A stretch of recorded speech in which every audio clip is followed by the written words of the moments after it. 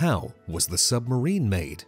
Doesn't it sound fascinating to see a man-made object that can travel deep into the depths of the ocean? The submarine invites us on a thrilling adventure beneath the waves to explore mysteries that have been hidden away for centuries. Imagine the secrets waiting in the silent, shadowy world below, where darkness covers incredible wonders waiting to be discovered. But have you ever wondered how the first submarine was made and how modern ones are made? In this video, we will share the untold story of the submarine, showing you just how this amazing piece of technology was created and how it evolved year after year. So, let's dive in. The history of the submarine is way older than most of you think. It's even many centuries older than the First World War. It all dates back to 1578, long before the Industrial Revolution or the invention of modern machinery, when William Bourne, an English mathematician, came up with the first design for a submarine. But what materials did he propose for such a groundbreaking invention? And if you're picturing a sleek metal vessel, think again. Bourne's innovative design called for two hulls constructed not from steel, but from wood and leather. Yet this design never saw the light of day, or the dark of the ocean depths. This leaves us with questions like, why was Bourne's submarine never built? And who took the step beyond designing to actually constructing the first working submarine? In 1620, which is 42 years after Bourne's idea, Cornelis Drebbel from the Netherlands decided to take on the challenge. Drebbel was curious and wanted to make a submarine that could actually move in water. Interestingly, he used Bourne's ideas as a starting point, but went further. Imagine trying to steer a big, heavy object in water without engines. That's what Drebbel did, but with a clever twist. He built his submarine out of wood, and then made two improved versions of this that were tested under the River Thames. And guess what? He did it using just 8 oars. At that time, these submarines pushed the boundaries of what was scientifically accepted as possible. And guess what? Drebbel also introduced mechanisms to address some of the most critical challenges of underwater navigation. He used a quicksilver barometer to measure the submarine's depth beneath the water's surface, a concept far ahead of its time.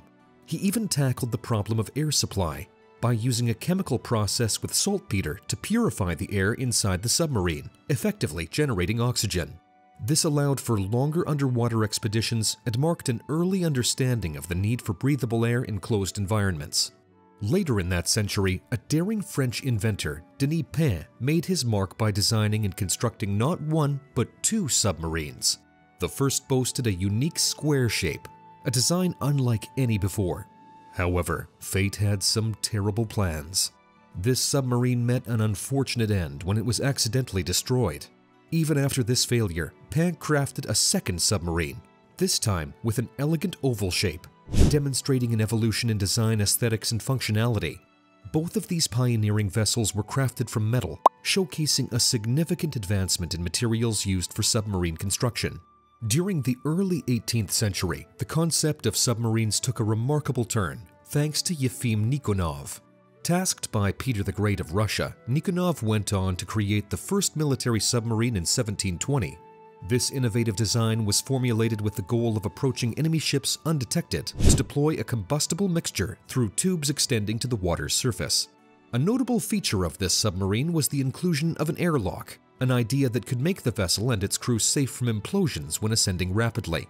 Unfortunately, the ambitious project came to an unforeseen halt following the death of Peter the Great in 1725, leaving Nikonov's incredible work unfinished. Then, in 1747, a new and improved design was introduced that incorporated a method to control the submarine's buoyancy. This design utilized goatskin bags, which could be filled with water to allow the submarine to descend into the ocean depths. When it was time for the submarine to rise to the surface, the water would be released from the bags. This concept was revolutionary for its time and has remained a fundamental principle in the design of modern submarines. You will be surprised to know that today's submarines use a similar technology known as ballast tanks. Modern submarines use special tanks that work in a really smart but simple way. They fill up with water when the submarine wants to go deep underwater, and they get rid of the water when it's time to come back up. This smart idea, which might seem easy, actually solves a big engineering problem, showing how cool simple solutions can be. And now, let's jump into 1776, an important year in the history of submarines, particularly for America. It was in this year that America introduced its very first submarine, named the Turtle. This was no ordinary vessel. It was small, yet it symbolized a giant leap in naval warfare techniques. The Turtle was unique for its time, primarily because it featured a design centered around a screw mechanism. But this was no ordinary screw. It was devised to bore holes into the hulls of enemy ships. Just think for a minute. If this tactic becomes successful, it could sink the opposition quietly and effectively. The most renowned mission for the Turtle was against the HMS Eagle. Legend has it that the Turtle attempted this daring underwater assault in 1776. However, if one were to sift through British naval records, this attack doesn't seem to exist. This discrepancy has led many to speculate. Some believe the story of the Turtle's mission was greatly exaggerated, perhaps to boost morale, or as a piece of revolutionary propaganda. Others go further, claiming the entire affair might be a work of fiction, a naval legend born out of the mists of time. Fast forward to the First World War, the development and extensive use of diesel engines marked a new chapter in submarine history. These engines powered the submarines for surface travel, offering a more efficient and reliable means of propulsion compared to previous methods. When submerged, submarines switched to electric batteries, enabling stealth and silent movement under the water. This dual-engine system catapulted the submarine into a critical role in naval warfare, establishing it as a formidable weapon. After World War II, submarine technology witnessed a revolutionary step with the advent of nuclear power. The launch of the first nuclear submarine, named the Nautilus by the US Navy in 1954, marked the beginning of a new era. This innovation eliminated the need for surface air, allowing submarines to stay submerged for much longer periods and travel faster than their diesel-electric predecessors. By 1959, the strategic potential of submarines was further realized with the development of strategic submarines capable of carrying nuclear missiles, alongside attack submarines designed to sink enemy ships and other submarines. This period solidified the submarine's position as an indispensable asset in navies worldwide. During the Falklands War in 1982, a British nuclear submarine sunk the Argentine ship General Belgrano. This was the first time a nuclear submarine was used in a real fight. This shows how important submarines have become in battles, moving from just being an idea to a key part of how navies fight. Building a nuclear submarine is like putting together a huge, complicated puzzle. It mainly uses steel to make strong walls that can stand up to the deep sea's pressure. This steel is super tough for both the inside and outside parts of the submarine, and for the special tanks that help the submarine go up and down in the water. There's also copper and brass for the parts that handle electricity, aluminum for other parts of the submarine's body, and even glass and plastic for different uses.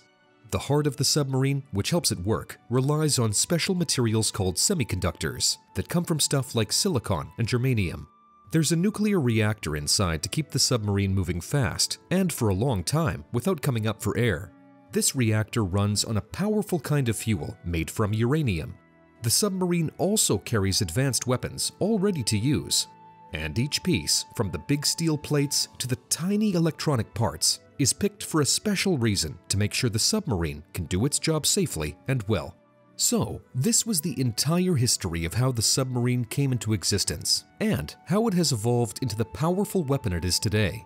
From being a simple idea to a complex and highly advanced machine, the submarine has surely come a long way. Its role in naval warfare and exploration cannot be understated, and its continuous development shows its importance in modern times. Let us know in the comments what other interesting facts or stories you know about submarines. If you enjoyed the video, make sure to like and share it with your friends. And don't forget to subscribe to our channel for more exciting content.